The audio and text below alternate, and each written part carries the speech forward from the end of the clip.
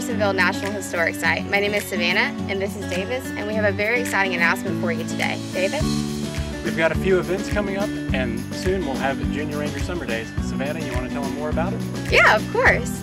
So Junior Ranger Summer Days will be taking place in June on the 13th, 15th, 20th, and 22nd. We'll be having a unique set of tours, demonstrations, and activities. And on the 22nd, we will also be doing a Living History Day.